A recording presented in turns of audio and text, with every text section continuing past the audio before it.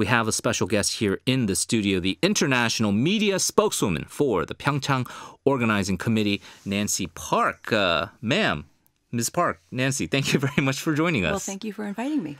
I know it's a busy time. We appreciate you taking that time to come here and visit. We spoke on the phone briefly weeks ago. I know it's hectic. Just overall, what would you say the status is? How are the preparations going? Well, the preparations are going really well. As I mentioned when we talked last time, it was our 100 days to go until the Games. And now we've passed our second landmark, the 50 days to go. It's a really exciting time. The Olympic torch relay is traveling throughout the country. People around Korea are getting really excited about the Games.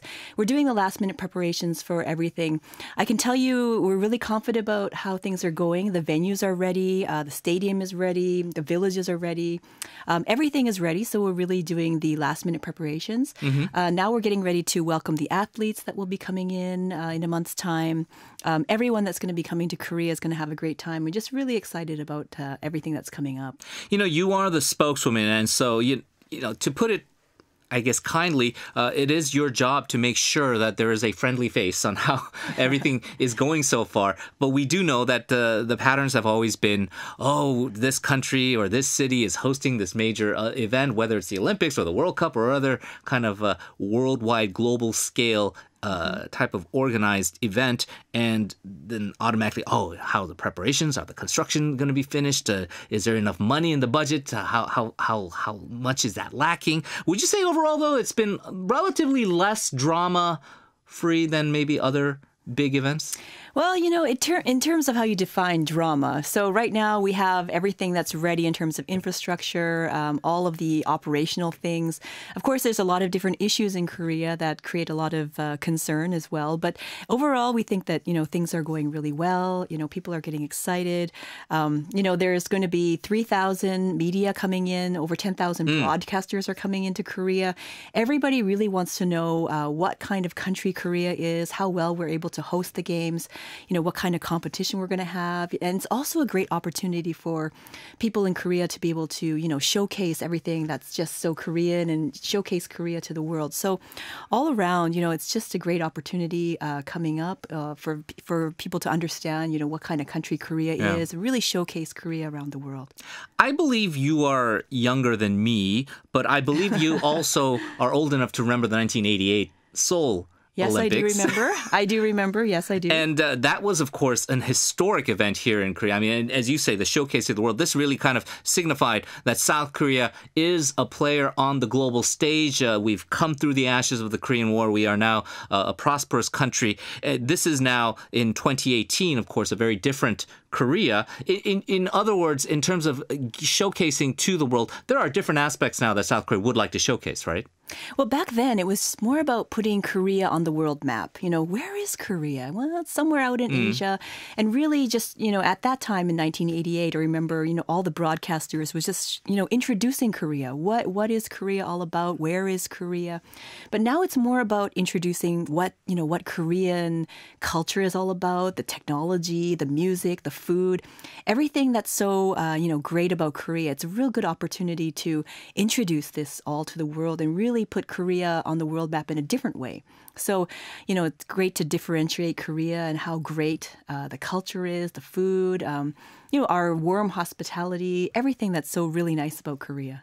I want to talk about, and you know, this is obviously something that no matter how perfect you want everything to go, there are going to be challenges and there are going to be concerns. One concern has been, and this is really no, I suppose, situation that you can personally control, but because of the tensions and because of some of the fears that North Korea, with its continued provocations and sort of this idea that Northeast Asia security might be imperiled, we're seeing these murmurings, right, from Western officials, whether it's France or otherwise, including in the media, where they're saying we're kind of slightly worried that we wonder if it's safe for our athletes to go. How do you address those concerns, especially when you're talking to international media or international officials?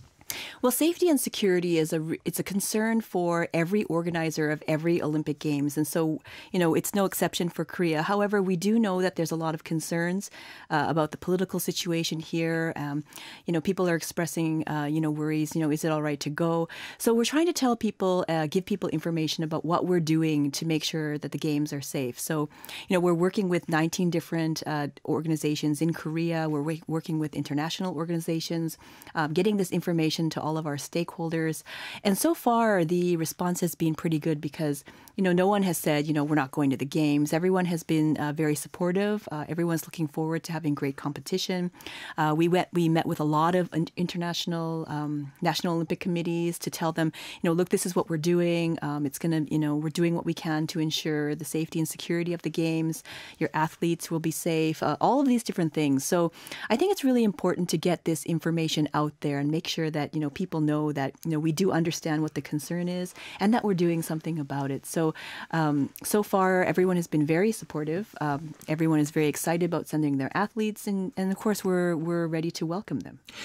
There are some, I suppose, pros and cons and different aspects with hosting a summer games like we did in Seoul in 1988 and a winter games because the target demographics, I think, are a bit different. Because with the summer games, you of course want visitors from Africa, South America, from Europe, from the Americas. Whereas the winter games, I think we can largely say that a lot of the marketing, quite frankly, just because of the limited amount of countries that participate in these kind of winter sports, largely center in the Americas and in Europe. And there had been questions previous to the events being taken about PyeongChang being somewhat remote and not really part of the big population center, and logistically how difficult it is for these Europeans who would want to make their way here and how they would navigate this and that awareness that is raised. Have we addressed most of those issues in the lead up? Obviously, we're less than 50 days away.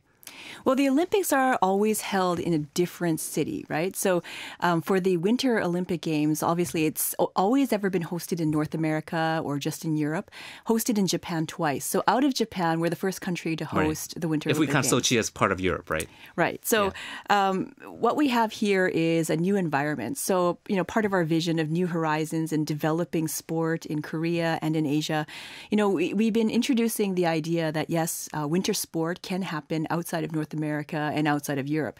So with the Olympic Games, all the athletes, they're excited about, coming here and everything. There's the requirements that take place for all of the games. So for these requirements, we make sure we work with all of the, the committees, the National Olympic Committee, the International Olympic Committee, all of these committees, we work to ensure that all of the basic requirements for the athletes and the officials and the entourage and the Olympic movement and the families, they're all met. So the athletes are pretty excited about coming here to Asia. And also, it's a different environment. They're looking forward to a winter environment, a winter games.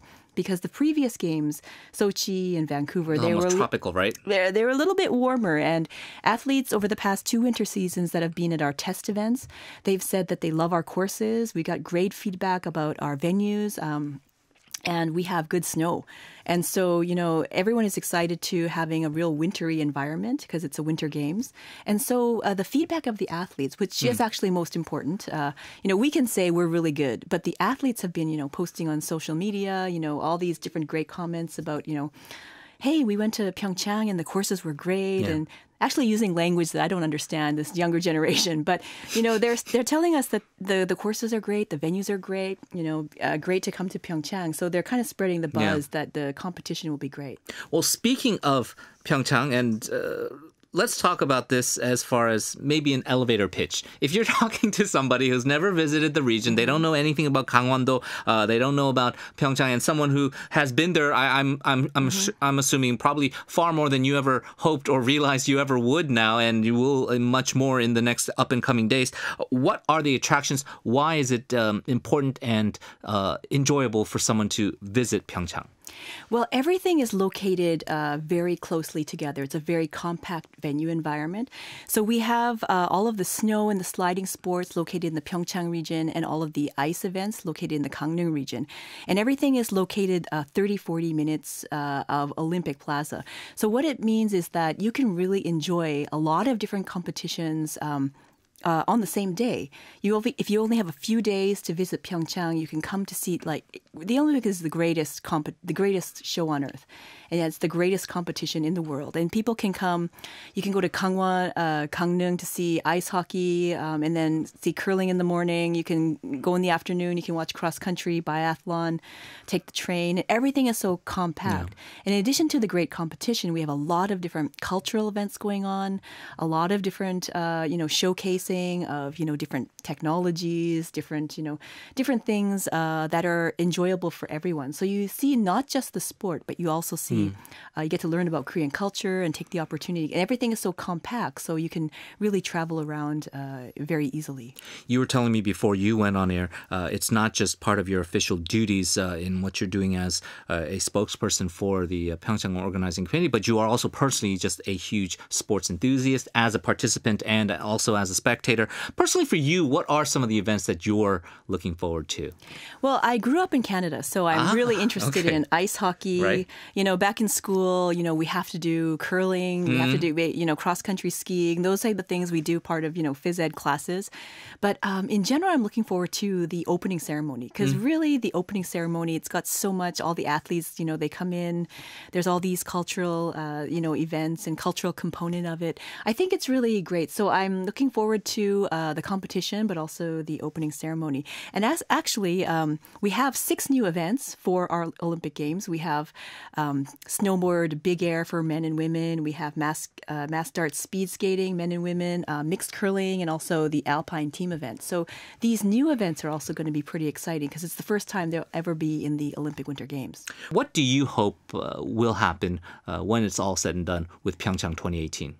Well, I just want people to remember, that PyeongChang was a great competition. But overall, for the people that come here, not only just come to the competition, but who also see the Olympic Games on TV.